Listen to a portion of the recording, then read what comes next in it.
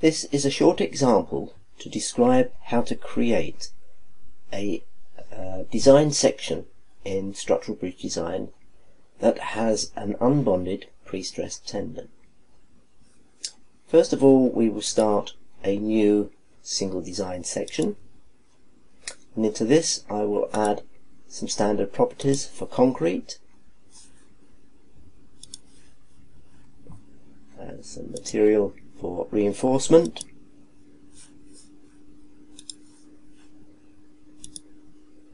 and some pre-stressing steel material. Moving on to our design section, I'm going to create a single section of parametric shape, which is rectangular. This is going to be 500 millimeters wide by 1 meter deep. I'm going to reference this by its base point, and this is going to exist on the origin, and I will assign a concrete material to this shape. For completeness, I'm going to just add in some reinforcement. I'm going to reinforce 1 bar by 2 covers. They're going to be 20mm bars,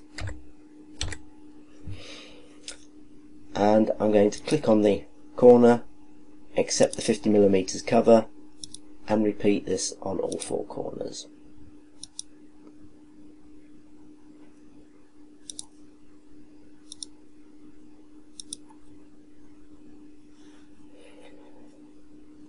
You see that it's automatically picked up the reinforcing material. Before adding the tendons, I'm going to add in an additional section shape, which is also a parametric shape, but this is going to be a circular shape. 100mm diameter, referenced by its centre, which is going to exist with an offset of y of 0 and offset from the soffit by 300mm. In terms of material, I'm leaving this as a void, as I want to form a hole in the concrete at this location.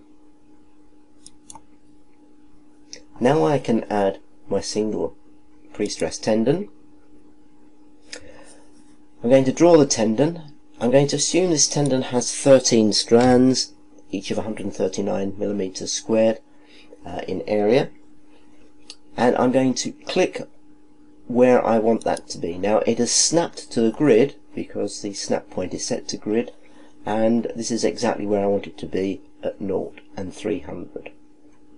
So here is my one single tendon. And when I click on OK, it should tell me that the tendon is inside a void element.